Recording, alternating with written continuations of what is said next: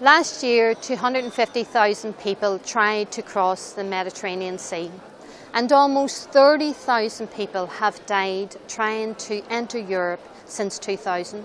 The number of people who have died attempting to reach Italy, Greece and Spain, to name but three, by sea in the past year, averages 10 deaths per day.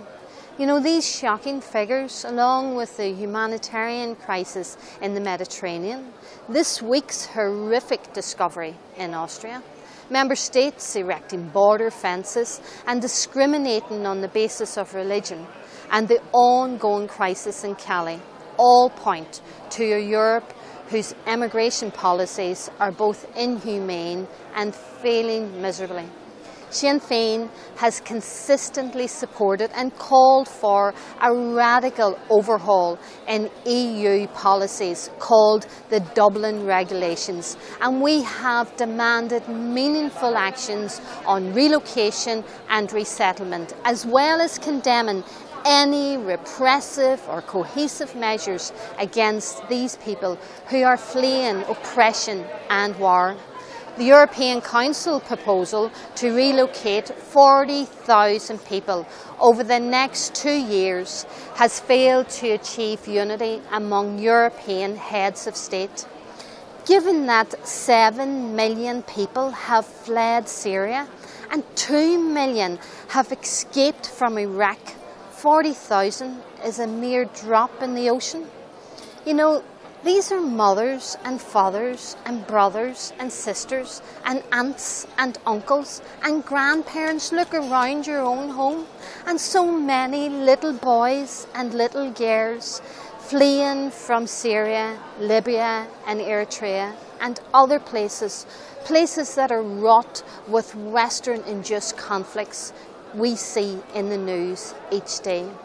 And rather than addressing either the causes of the huge population displacement or react to this humanitarian crisis with humanity, the European Union has prioritised a fortress European mindset. It has enhanced the mandate of Frontex, forcibly registering and forcibly having people's fingerprints taken, registration, and whilst at the same time they're expelling others and detaining many, many more.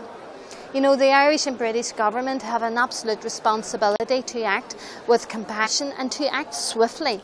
I applaud the 2 Irish naval ships, the Etna and the Neve, which have in a few short months rescued over 5,000 people who would have otherwise drowned in the Mediterranean.